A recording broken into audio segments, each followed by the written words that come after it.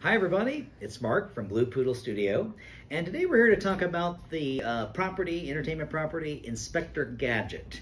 It's not quite as common or available today, but we're going to go back in time and look a little bit about the history of the property, but then we're also going to fast forward, well I say fast forward to 1999 to talk about the live action film and the corresponding set of Happy Meal toys from our friends over at McDonald's. So, where did Inspector Gadget come from? Inspector Gadget was first launched in 1983 in an animated TV series developed by Deke Entertainment.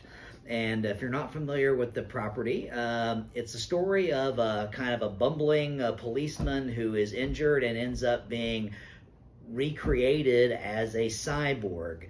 Now, you know, I think back on more dramatic sci-fi films like RoboCop, where cyborgs go in a much more extreme direction, but this was he was the kinder, gentler cyborg, if you will. So he was bumbling and kind of absent-minded, but caring and really very protective.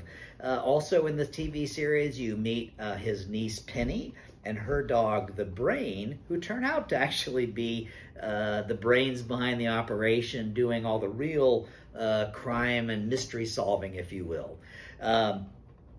His nemesis in the series is a character named Dr. Claw, who you don't actually see in the animated series, but we'll talk about him as a character in the live action film.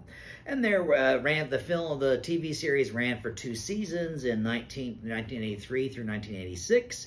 And then had several spin-offs into books and etc. But again, what we're going to talk about today is the live action film.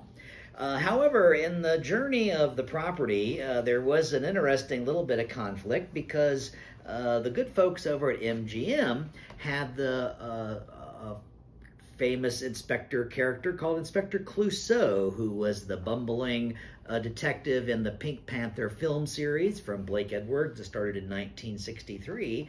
And Inspector Clouseau, of course, likewise had a kind of a trilby hat and a trench coat and a big mustache. And that made him very similar to the Inspector Gadget character. And so the folks over at MGM brought a lawsuit and said, we think he kind of copied us. And oddly, the only thing that the Deke people did was change and remove the mustache from Inspector Gadget, so he less resembled Inspector Clouseau. Another interesting source of inspiration, I think, for the series was the spy craze of the 60s, certainly started by James Bond, but lots of TV shows and movie spinoffs. And in particular, there was the TV series Get Smart, starring an actor named Don Adams portraying the character Maxwell Smart. And Don Adams then went on to be the voice talent of Inspector Gadget in the original animated TV series. And so kind of a fun cross-reference there. But let's then fast forward to probably late 90s, when the film went into development through Caravan Pictures. Caravan Pictures was had a multi-picture deal with Disney on the lot, and was run by Joe Roth and his partner Roger Birnbaum. Joe Roth later went on to become the head of Disney Studios after the big blow-up between Jeffrey Katzenberg and Michael Eisner, and there was some big kind of drama there. Now, what about the toys? So,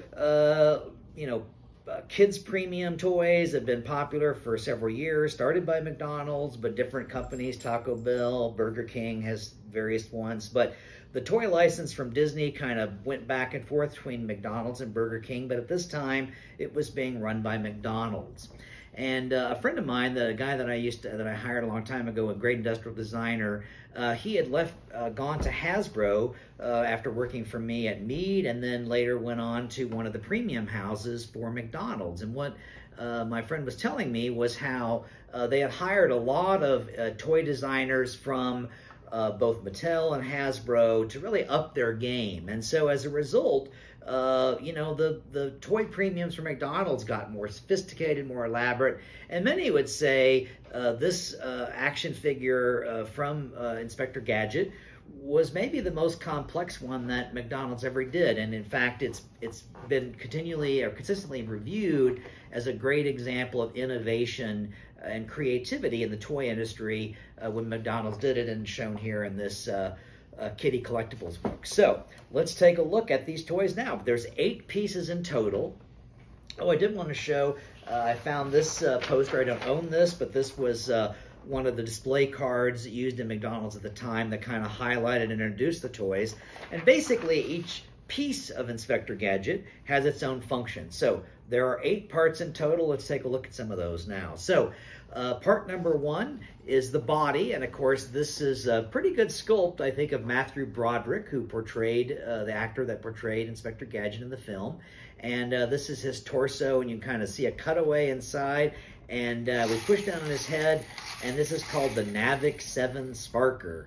And you know, it's a kind of a traditional toy mechanics to have the sparks coming out inside. Also, the piece is color coordinated, so these different colors, blue, red, green, and purple, kind of help guide you on putting it together. So that's pretty slick. And again, see them inside. So part number 2 is the grabber arm, and the little arm sticks out, and it's got a grabbing action there. And if you ever had a little brother, this would be the kind of toy I would have annoyed my sister or brother with when I was a kid. So that's a fun piece. Part number 3 was the watch that became his belt. I still have one in package. I used to have one that was open, and the kids played with it, and I think it got broken. Part number 4 is the leg, and this is the tool leg, and it kind of pops out and becomes a pair of pliers. Again, something to tease or annoy your friends with. Don't think you could change a tire with this, but it's still a fun idea all the same. Part number 5 is the other leg, and although it doesn't work anymore, there was a battery button you would push, and there would be a light up like a secret electronic code, and who didn't love codes and spy gear in those days? So that's that part there. Then the part number 6 is a squirt gun. This is his other arm, the arm squirter, and a little bit reminiscent of some of the bigger squirt guns you see today. You can load up a lot of water and, you know, chase your friends around. Part number 7 is the communicator, secret communicator, and it's the front torso of Inspector Gadget, but inside there was a little flap that unfortunately broke off, and it had electronics, made some fun sounds like an early mobile phone. So got that continuity. And then finally, part number 8, the siren hat. And so you spin the siren on the top, and it makes a great siren sound, and everybody knows Inspector Gadget, the propeller would pop out of his head, and he would fly away. So let's see if I can put all these together and build our action figure this afternoon.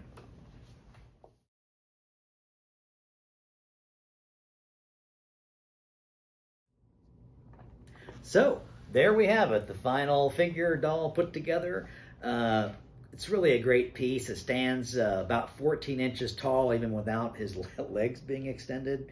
And, you know, I guess if there were a lesson for me from this, it's that don't ever be afraid, and we should always try to put extra innovation and creativity into whatever you're doing.